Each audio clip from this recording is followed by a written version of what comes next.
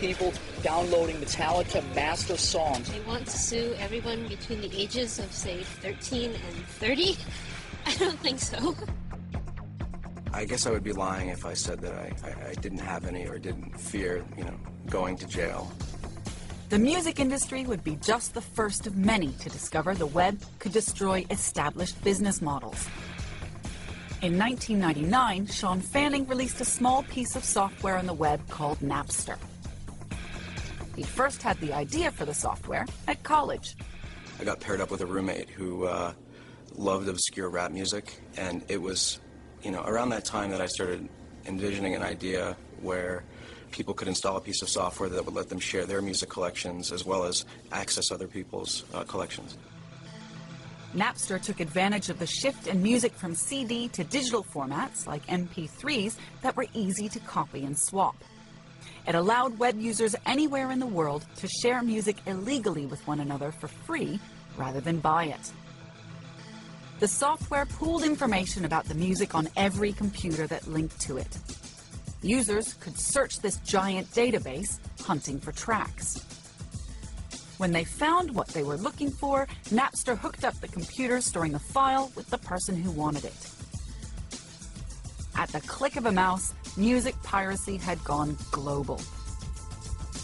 The leveling, sharing dream of the web had produced a more sinister outcome, encouraging thousands of people to break the law for the very first time.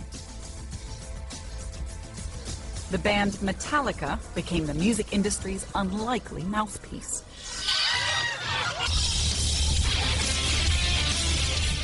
Their music is wild and anarchic, but to top band Metallica, it's serious business. When fans download it for free, Metallica gets angry. If you have the right to download my music for free, then let's say that you're a plumber or you're a car mechanic or whatever, then I have the right to call you up at any time and demand that you come over and fix my plumbing for free, or that you come over and fix my car next time it's not functioning for free. I never imagined at the outset that Napster would change the music industry at the level that it did, but they certainly felt the pain of being forced into a world of digital distribution. After 2 years of legal battles, in 2001, Napster was restricted, then shut down. But other more sophisticated services simply took its place. Today in Britain, the entertainment industry claims 95% of music exchanged online is unpaid for, and lost revenue from illegal downloads of films, software, TV and music is worth £531 million. Our computer technology lets us copy everything instantly. It's very scary. It means a new world. A new world's ahead. And it may take decades. It may even take centuries before we actually get to the final ending point. So the web has threatened the way any traditional industry based on information and communication does business. But this dramatic shift involves more than just theft and piracy. It also is about a way in which the web appears to be staying true to its anti-authority, leveling ideals.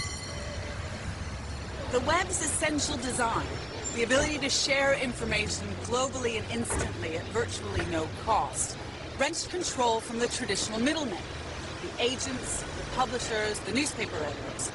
It allowed people to connect directly with one another, so everyone could have an audience or a following.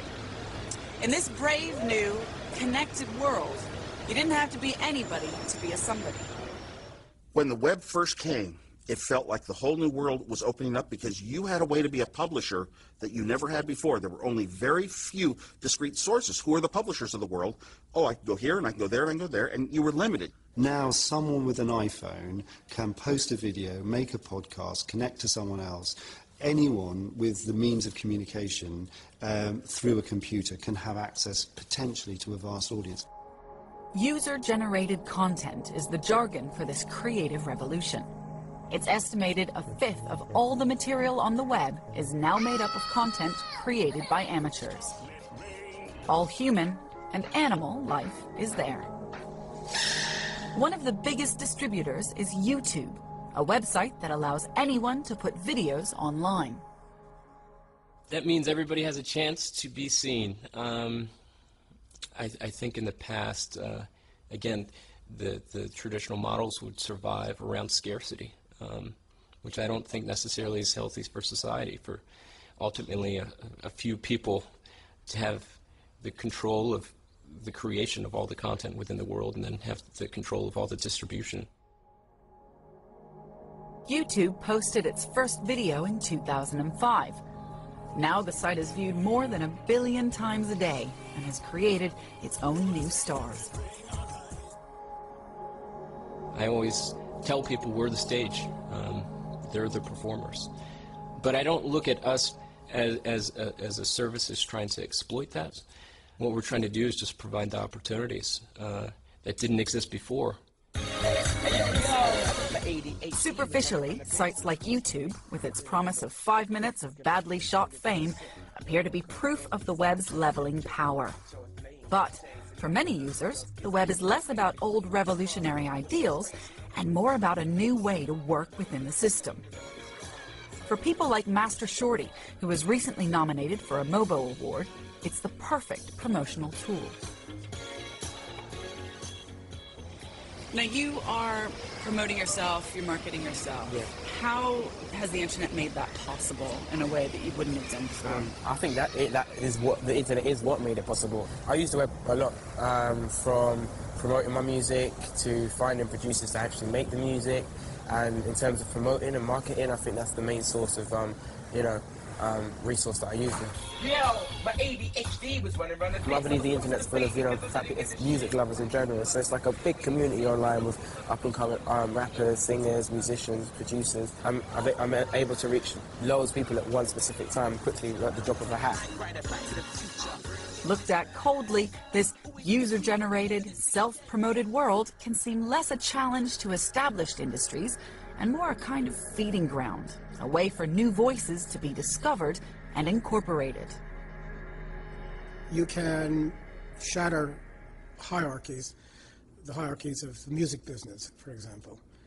But in the end, once you become known, you have to sign up with one of the recording studios, as in American Idol. The old hierarchies are still there. They're just scrambling to adapt themselves to this new situation.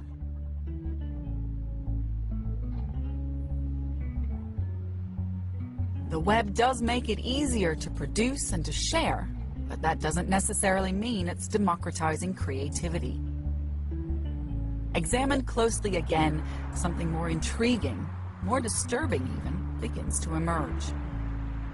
And it can be seen most clearly in the world of the blog. Once blogging was the preserve of those who couldn't be heard any other way. Now it's gone mainstream.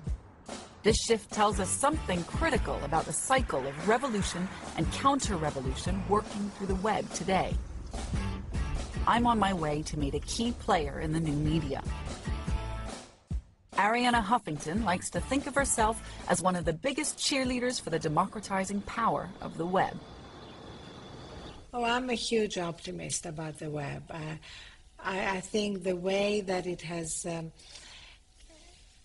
provided a forum for millions of people who otherwise would have been locked out of the conversation is incredibly significant. But the reality of the website Arianna launched seems more about taming the web's millions of sprawling voices than embracing its democratic potential. The Huffington Post is what's known as an aggregation site. It collates and filters other people's work from across the web for free. And ironically, as it's become more influential, it increasingly resembles an old-fashioned newspaper. I feel that we are moving towards a hybrid future where we combine the best of traditional media, accuracy, fairness, and the best of new media, transparency, immediacy, accountability. But in this hybrid world, instead of everyone having an equal say, increasingly editors are filtering and excluding opinion. The hybrid future that I'm envisioning is going to include millions of voices, but it's not going to eliminate editors. In fact, editors will be more important than ever. The web's pioneers hoped it would liberate millions of fresh new voices. Instead, people like Arianna Huffington are the new gatekeepers. re-establishing the old hierarchies.